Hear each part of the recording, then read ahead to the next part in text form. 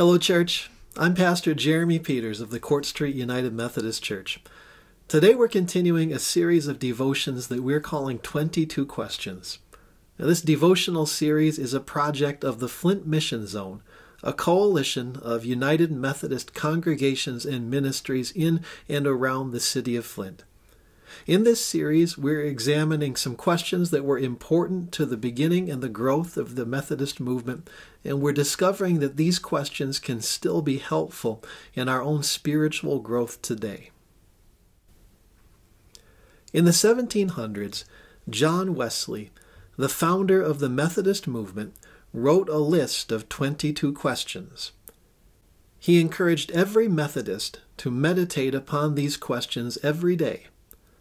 The fifth question on John Wesley's list was this: Am I a slave to dress, friends, work, or habits? Let me ask that again. Am I a slave to dress, friends, work, or habits? There is so much going on in this one question that we could easily turn just this question into a whole series of sermons or devotions. As I was trying to decide how to approach this question, I decided to tackle the very first thing that John Wesley mentions.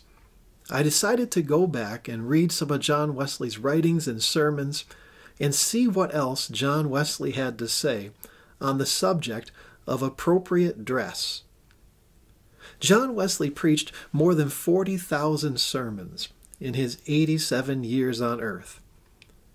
In his ministry, he thought about and preached about practically every facet of human existence, including entire sermons about the way a Christian ought to dress. John Wesley had strong opinions about how a Christian should dress, and he had the scripture to back up those opinions. He pointed the early Methodists to 1 Peter chapter 3, where the apostle urges wives not to adorn their bodies with fine clothes and jewelry, but instead to adorn their hearts with a gentle and quiet spirit. John Wesley takes these words that were originally written for the women of the church, and he applies them to every follower of Jesus. In his preaching, John Wesley laments the way in which Methodists followed the fashions and dress according to the expectations of class and society. Just once, he says, I want to stand in front of a Methodist congregation and see that all of the people are dressed as simply as the Quakers. Even better, he says, I want to see Methodists dressed not only simply, but also cheaply. Because we all know that some people think they're putting one over on God by wearing simple clothes that cost an arm and a leg. And thereby they waste the money that could have been used to feed the hungry and clothe the poor. Wesley also encouraged his Methodist preachers to dress simply. This is the reason why to this day many Methodist preachers prefer to wear a simple black preaching robe. It saves preachers from wasting time worrying about what to wear on Sunday morning.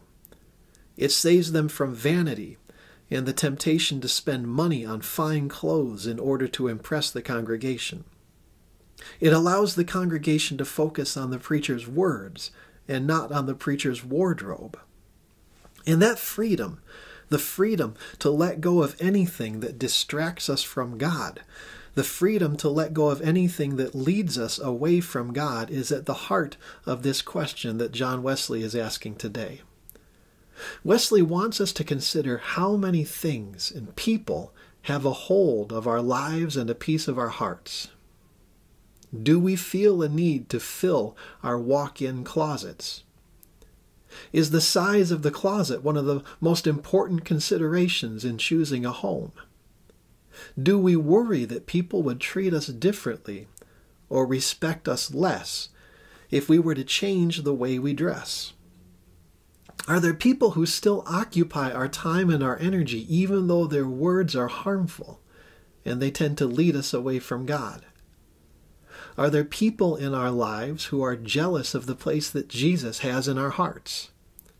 people who try to push out Jesus in order to make more space for themselves? Are there people who are only still in our lives because we can't imagine our lives without them?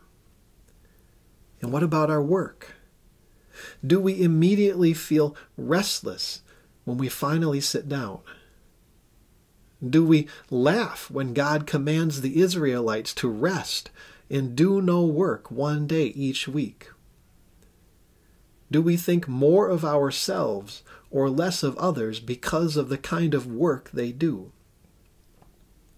Do we do things every week and every day that are harmful to our souls simply out of habit?